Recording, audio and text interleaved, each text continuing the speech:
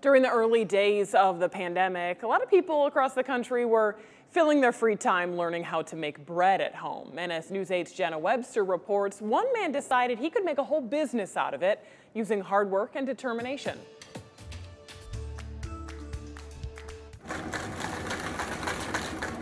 Brandon Carleton started making European-style bread after his friend told him there was nowhere you could buy it in the Quad Cities. She told me she was driving to Iowa City once a month to buy bread. He had a hard time believing the bread was worth the hour-long drive. She was right. It was really, really good bread. So I said, all right, I guess I'll figure out how to learn how to make it. And like the rest of the world, he had a lot of free time on his hands during the pandemic.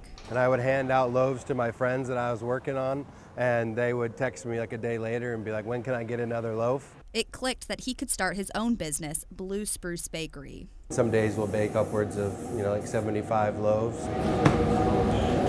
Start to finish, it takes more than 50 hours. But now he offers 12 different types of bread, from pumpkin sunflower to Parmesan and peppercorn. Which always looks tasty when you have the cheese kind of coming out. Bread's gotten a really bad rap and as being unhealthy, but a lot of that's the quick bread that you get from the store versus the slow fermented bread that we're making that still has a lot of the nutrients and health benefits in it.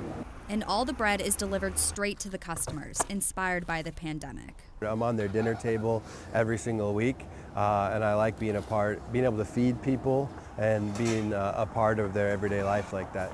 In Moline, Jenna Webster, WQAD News 8. Blue Spruce Bakery is getting ready to unveil its fall menu. Some fall-inspired breads include honey cinnamon and espresso, Mexican hot chocolate, and cherry chocolate almond loaves. James going, ooh, in the background.